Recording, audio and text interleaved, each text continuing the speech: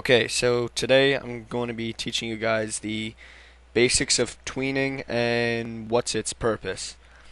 Now, first off, I'm going to make an object.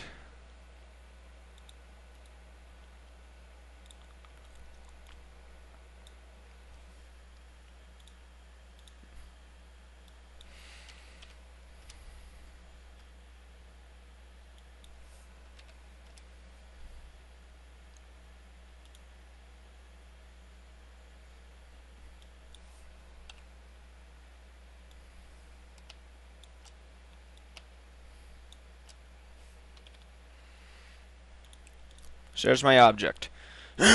And now, I'm just going to make it into a symbol so the object stays in one place. And say I want to go across the screen. How I taught you guys is to hit F6, move it a little, move it a little, move it a little. And this is very time consuming, and just for it to go across the screen rather quickly, in fact in 1 second, because we're at 24 frames per second, there's 24 frames. That took me about, I'd say, maybe a minute to make, and we have a wheel going across really fast. Now, say I want it like 60 frames. That'd take even longer, and I'd have to be slower with it and more precise. What tweening does, say we want it 60 frames, right click on 60, insert keyframe, drag this across the screen to where you want it. So I want it right about there.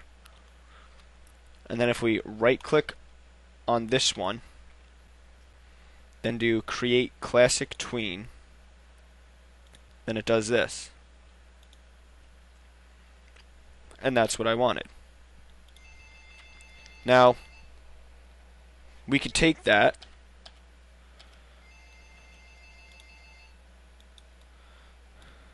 and do this,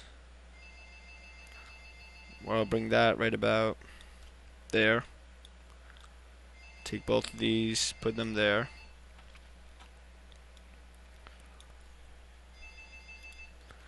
Take the brush tool,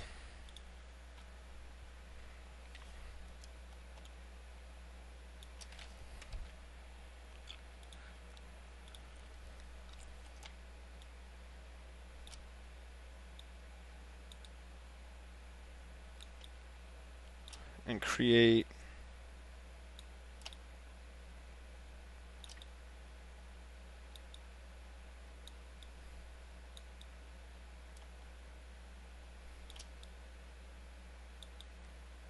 a car out of it.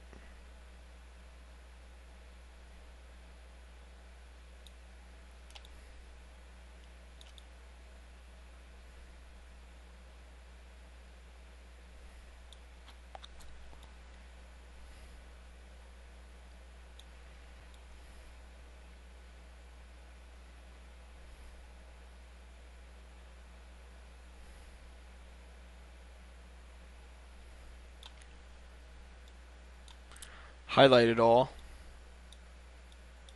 Make this a symbol. Click OK. Then have it there. Go to about 60 frames. Insert keyframe. Drag it all the way over. Whoops.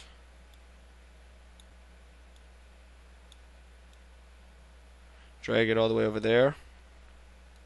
Hit here. Create classic tween. Make a new layer. Give it a road.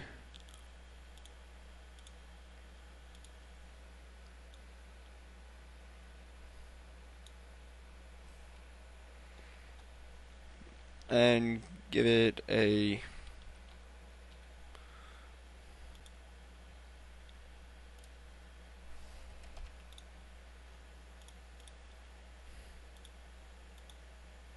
background.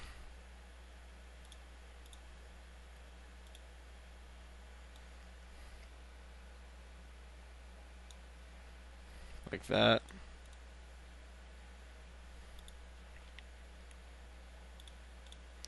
And then what we have is this. So we have a car going across like that. Now, to do that, that would have took a lot longer to get 60 frames to do that. Tweening makes it nice and fast.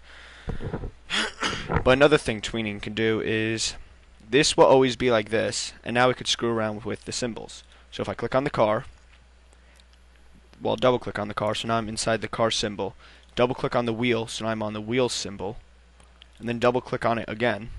Whoops, actually, not again. Highlight all of it. Yeah, highlight all of it. Zoom into it. Get the transform tool. Hit F6 and rotate it 2 times. See how two little see how it stops there, then it stops there. So rotate it 2 to the right. F6. 2 to the right again. 2 to the right again. So now this, which was at top, is now over there. F6. 2 to the right again. 2 to the right again. 2 to the right again. So now the wheel went 180 degrees. 2 to the right again. 2 to the right again. I screwed up a little there, but you won't be able to see that much. 2 again. 2 again. 2 again, and now it made 360. But the last one, actually, you want to get rid of the last one, making it 360. So just remove that frame, which is right there. And you want to stop where it's right before it makes the 360, because it's going to loop back over to the first one, which is already 360 degrees. So now if we click out of that, because we made that inside the symbol, we also made it for that wheel too. Click out of that. Zoom out. And then if we were to test the movie, now it looks like a car moving with wheels while the wheel's rotating. And if we were to try to make that in just doing frame after frame after frame without any tweening, that would have taken probably about a good 1 or 2 hours just to make it perfect like this.